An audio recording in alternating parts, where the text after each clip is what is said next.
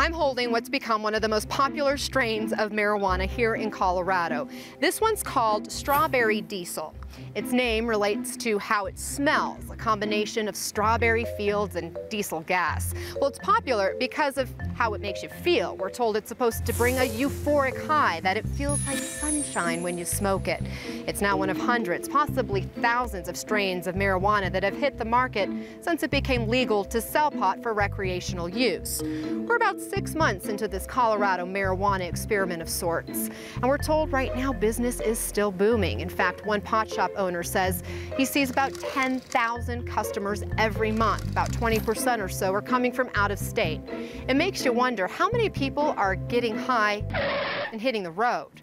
Colorado State Patrol says they just started keeping track of marijuana-specific DUI numbers, and month to month so far, we're seeing about 10 to 15% of total DUIs are marijuana-related. So they're still seeing more people driving under the influence of alcohol. The other issue that's popped up has to do with marijuana edibles. This is one of those marijuana-infused chocolate bars, small but potent. It has 100 milligrams of THC in it.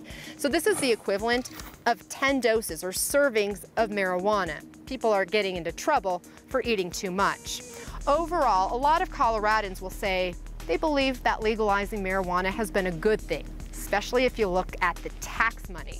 Colorado has already collected more than $11 million in marijuana taxes this year. We know a lot of other states are watching Colorado.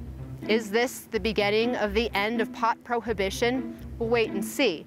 But we do know people who are cannabis enthusiasts are currently stocking up on their Strawberry Diesel.